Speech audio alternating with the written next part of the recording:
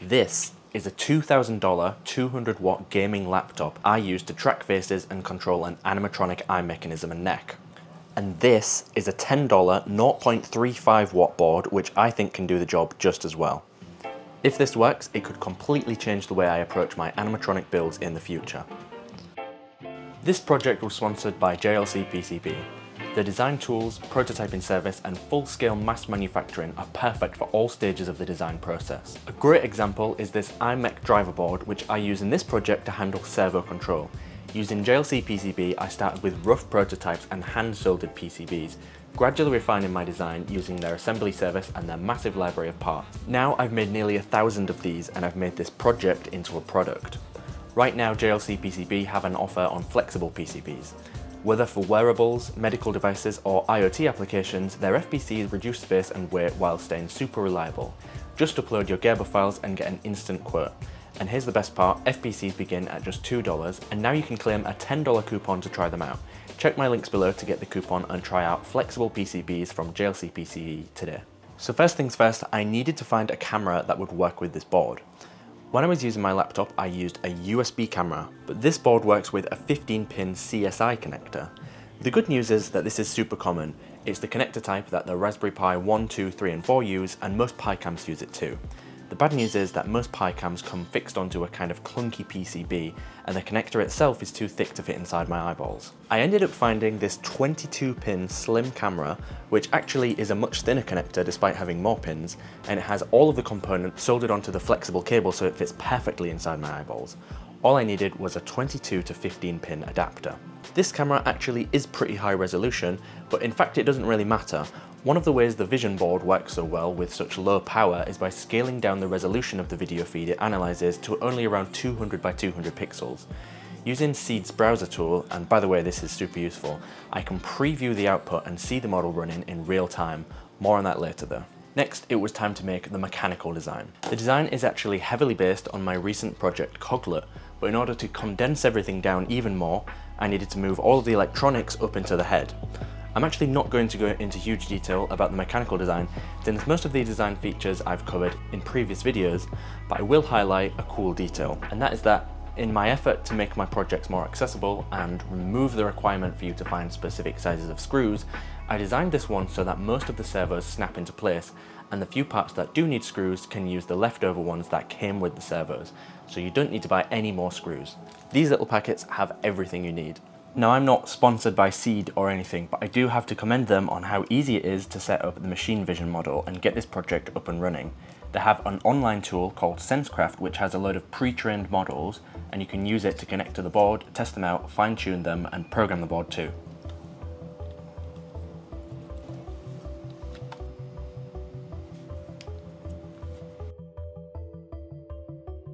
There's some sliders here you can use to calibrate and fine-tune the model, like you can set the confidence threshold. So this is a score of how certain it is that it's seeing a face, and for my purposes I set this a little bit lower than the default so that it would respond to a potential face even if it wasn't 100% sure about it. So each frame the model will output an XY coordinate of the face plus a load of other data we don't care about. I have to thank Jared from Core Electronics for making a really useful guide to this board and writing some of the code which I used as a basis for my own. So my iMech board is based around the Raspberry Pi Pico, and it communicates with the Vision board using UART, that's the TX and RX pins. I have to admit that I probably could have put more work into figuring out this communication system. The code does slow down my movement quite a bit because every frame that the Vision board is sending messages, my board is having to reconstruct all of that data into a JSON format, basically byte by byte. And at the same time, it's running the smooth servo motion system that I made for Coglet. The unique way which this presents itself is that the motion overshoots and rubber bands, whereas without the new code it was much more precise. That's because my servos are driven with a management system that tracks their current position, velocity and acceleration, and with the main loop being slowed down so much by having to read the Vision board, it's not able to adjust the velocity of each servo fast enough, and so it frequently overshoots its target and has to return and goes back and forth a little bit. By fiddling around with the code, I eventually got this running at a workable pace.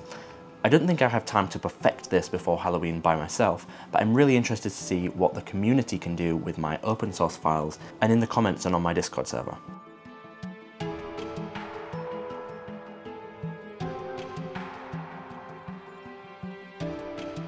Now this is all working, and it does look pretty cute, but the final piece of the puzzle was to give it some kind of skin.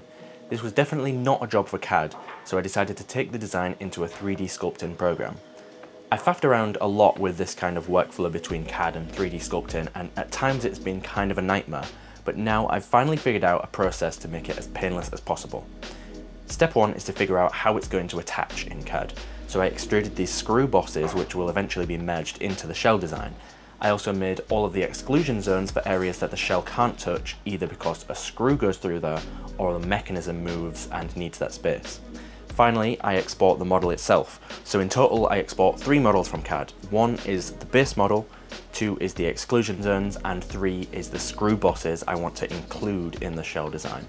Then once I'm in my sculpting software, this time I used Nomad Sculpt, I can make my design, trim the bosses to fit the outside shape of the shell, and then subtract all of the exclusion zones. So in the end, I made a skull version and a pumpkin version. To make the skull, I used a model already loaded into Nomad as a base, but I'm pretty pleased with this pumpkin design I made completely from scratch. The final part of the system was making it battery compatible. So I wired up a 2-cell LiPo battery into a USB charger into a 5-volt regulator, so this whole thing can be charged up and run completely offline. Now you can put this anywhere, lurking in the hallway, by the front door, or hidden amongst the washing pile. And to test out the longevity of the battery and see how low the power consumption of the AI board really was, I left it running at full charge until it stopped working. In total it lasted about 15 minutes, which to be fair doesn't sound that impressive, but I think when you consider that there are 5 servers running constantly, plus real-time machine vision in a battery that's only 800 milliamp hours, I think it's actually fairly impressive. But it does highlight an important point, and that's that the servers don't need to be on all the time. I can adjust the code in the future so that when the mechanism is not moving, which is quite a lot of the time, the servos can be powered down and consume no power. So if you want to build this yourself, I'm going to make a separate instructional video, and I'll put everything you need in a link in the description. All of the instructions and STL print files are free to download. I will say that this project isn't going to be the most beginner friendly or polished, and if you want to give it a go, there will be a bit of trial and error and some fine tuning. Normally I'm reluctant to release my designs until they're 99% working, but since Halloween is coming up, I wanted to release a solid project ahead of time. The first places I will be looking at improving with this is the confidence threshold of the model to prevent false positives, and the comms between boards to speed up the movement system and keep it synchronized with the face detection.